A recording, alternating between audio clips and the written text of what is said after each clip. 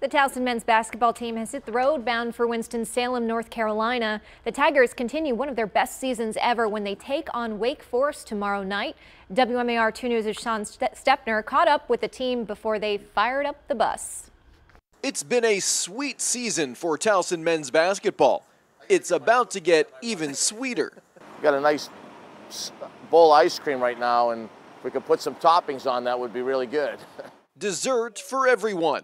The Tigers boarding the bus Tuesday morning and heading south. They visit Wake Forest Wednesday night in the first round of the National Invitation Tournament. It's the Tigers' first time playing in the NIT. It's always exciting if you can get, postseason meaningful games in March. Our guys are excited to play in the NIT. It's the first time in school history. It's a tradition-rich tournament. It has been an historic season already, tying a program record with 25 wins against Division I teams, the first regular season Colonial Athletic Association championship, and #1 seed in the CAA tournament.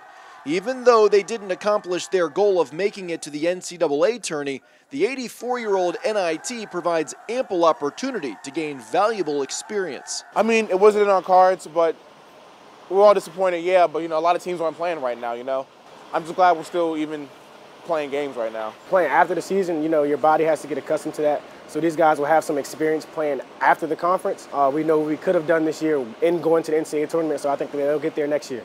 If they want to keep playing past Wednesday, they'll have to beat a Wake Forest team boasting ACC Player of the Year, Alondis Williams. The kid Alondis Williams is an NBA point guard. He's really good. And Tigers. Great challenge for us, but one we're excited about. While the Towson men have now hit the road, the Tigers women remain at home, still playing as well. They host a WNIT first-round game here at CQ Arena on Friday night against Old Dominion. In Towson, Sean Stepner, WMAR 2 News.